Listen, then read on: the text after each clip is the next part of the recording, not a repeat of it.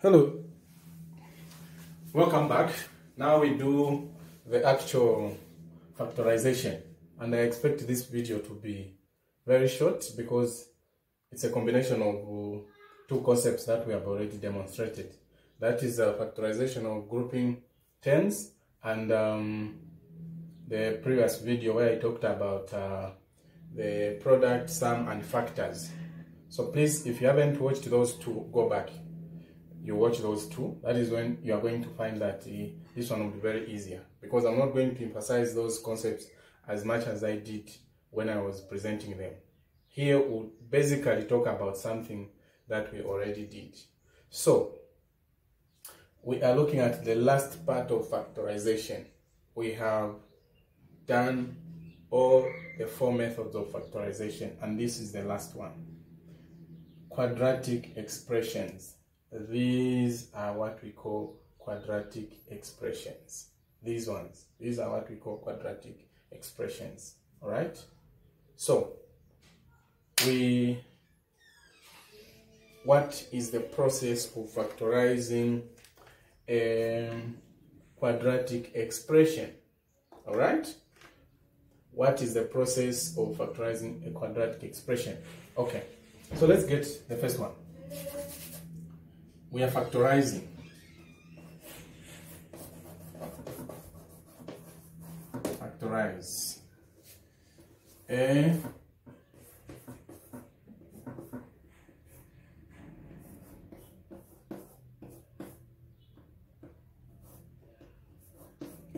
okay. So this is the quadratic expression. So what is required for us to factorize this expression? We need to find the product, the sum, and then the factors. Okay? We need to find the product, sum, and then the factors. So how do we find the product? How do we find the product? How do we find the product? So the product is going to be obtained by multiplying the coefficient of x squared, or any variable that will be squared there. The coefficient of x squared, you multiply it by the constant. That is what is going to give us the product. The coefficient of x squared multiplied by the constant. So in this case, our coefficient here is 1. So this one has to be multiplied by 49. So when you multiply 1 multiplied by 49, you get 49. 49 is our product. We come to sum. Sum, we just pick our sum. Our sum, we get it at the coefficient of that variable, or the letter which is not squared. That is always our sum. So in this case, our sum is 14. If this is a minus, please don't forget to get it as minus 14. Okay? So in this case, our sum is 14. We're saying sum is the coefficient of that letter which is not squared. That variable which is not squared. So in this case, it's all right? This is what we're doing. From there, now, factors. And this is what I was saying, I may not emphasize as much as I did there, because by now we know. So we need now to find the factors, and those factors will be 7 and 7. When you multiply 7 by 7, you get 49. When you add them, you get 14. So now, these factors, we use the factors to expand the sum. We use the factors to expand the sum. Our sum is this one here. So we have, okay,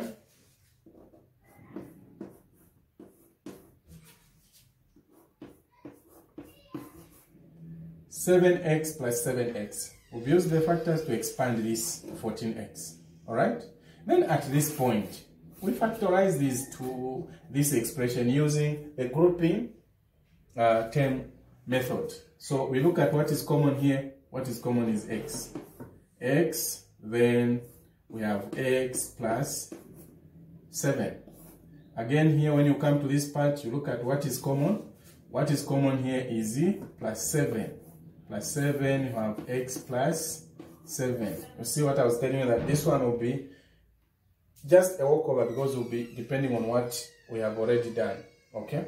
So now, finally, we write our answer as what? X plus 7. X plus 7. This we have already done. This is how we factorize the quadratic expression. So you've seen, this is what I presented earlier, and this is what is also in another method of factorization. So this is how we factorize the quadratic expression. This is what is required of us. Okay? Let's look at the next one. Let's look at the next one.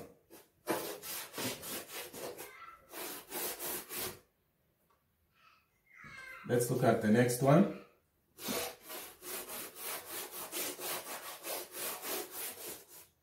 Let us look at the next one. Okay, so for the next one, we have 2y squared plus 5y minus 3. Please, like I said, what is our product? The product is obtained by multiplying the coefficient of this letter that is squared, multiplied by the constant. Take note of the sign. So we're going to multiply 2 multiplied by negative or minus 3. So here we're going to have this one. Alright? Our sum, I said the sum we just get there. The same thing, this I said it's like it's positive 5. So if this was a minus, we're going to get it as a minus there. Then we look at the factors. Factors is something that we already talked about. So the factors here, we are looking at the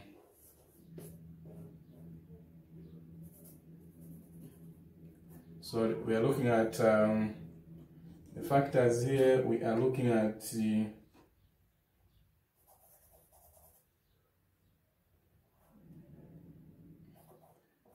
6 and 1.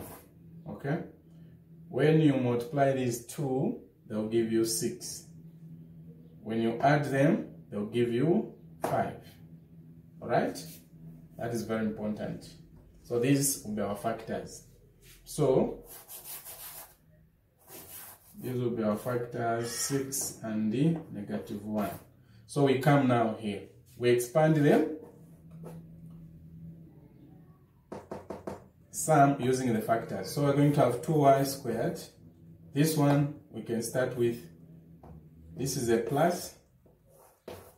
Then this one, minus y. We're going to write it as 1 minus y, which is the same as, we can remove this one here. Then minus y there. Alright? So then we factorize using the grouping method. What is common here? What is common here is 2y. What do we remain with here? Y. This side, 3. Okay? This we emphasized there. So we're going to factorize minus 1. Minus 1 is what is common there. Then we have y plus, take note of that. I think I did emphasize there. This sign changes because we have factorized the negative. So the final answer is going to be y minus 2y minus 1, then y plus 3. Okay? This is what is supposed to be our answer. Let's consider the last example.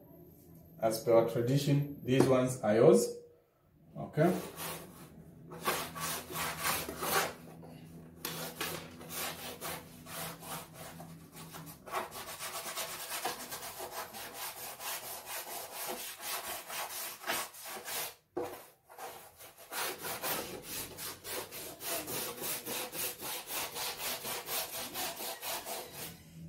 Okay, let's look at the last one. 3 x squared 5. Okay. Our product 3 multiplied by negative 2 is negative 6. Our sum is negative 5. Alright? The factors. What are those factors? Okay? What are those factors? What are those factors? We come back here. What are those factors now? That is the challenge. So we should have negative by 1. Now it's the other way around. Negative 6 by 1. The factors of these 6, these are the ones. So which one will have a negative and which one will have a positive? That's the issue. When you add these two, they'll give you negative 5. When you multiply them, they'll give you that one. Then we come back and expand now, like we were doing. We expand the sum using the factors. So we have 3x squared minus 6x minus here. Then this one is a positive. Because it's just 1, we're going to call it plus x. Then minus 2 there. You factorize here. What is common? 3x. 3x, you remain with x minus 2. What is common here? It will just be plus 1. X minus 2. Alright? And we get to write the final answer.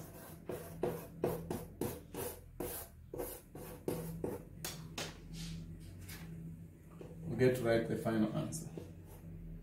As okay? So, as you can see, this is the end of the presentation. But this was supposed to, you can imagine if I had not made that presentation for product, sum, and factors. So, it has simplified our work. I hope you've gotten the point. We've got 4 examples there, 4 questions for your work. You can work them out. Otherwise, please, these things you need practice. You can even go beyond this. You know, sometimes examiners can be overzealous. They will give you something that may not be. But by and large, I think concepts have been covered here that you are expected to do in the exam. Alright? So I'll be uploading this video so that please you watch anytime that you are free. Okay? Be it on the bus, wherever you are from. Okay? Learning has been brought closer to you. Whether you are in Livingstone, Sorwezi, Chipata, Minirunga, or beyond the borders. As long as you are coming to write Examination Council of Zambia exams. This is your presentation. Thank you very much for watching. Don't forget to subscribe my channel. Alright? Thank you.